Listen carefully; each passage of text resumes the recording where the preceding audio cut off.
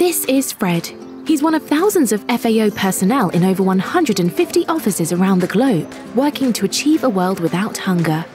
Fred understands that being part of FAO carries a lot of responsibility to behave ethically at work and in his private life too.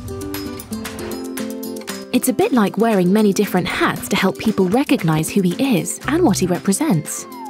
FAO's Code of Ethical Conduct helps Fred choose the right hat for every situation.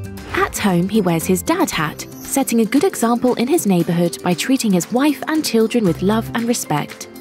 He wears his social hat around friends and family, but as an FAO ambassador, he avoids situations that could be misinterpreted or could lead to violent or inappropriate behavior. And when it comes to political discussions, he prefers to stay neutral and careful about what he shares in public. When commuting to work, Fred wears his driver's hat, obeys the traffic rules, and is always courteous to other motorists. At the FAO office, Fred wears his Respect for All hat and does his best to treat everyone fairly, no matter where they come from or what their status is. Out in the field, Fred wears his administrator's cap to gather accurate information and record data.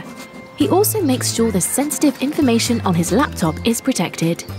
When it comes to dealing with donors and service providers, Fred wears his ethical hat.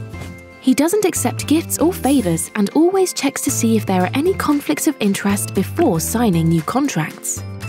Fred also has his Speak Up hat ready, just in case he witnesses any safety issues or unethical behavior. He knows he can share his concerns with someone at the Office of the Inspector General or in the Ethics Office. Because Fred knows all the rules in the Code of Ethical Conduct, he has no trouble choosing which hat to wear in each situation.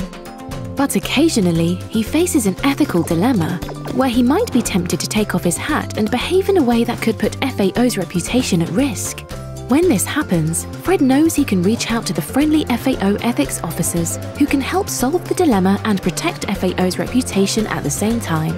As Fred's colleagues here at FAO, let's follow his example by confidently wearing our hats so we can continue pursuing our goals at work and in life with integrity, transparency, accountability, and plenty of positive energy. Together, we can do what's right, every day in every way.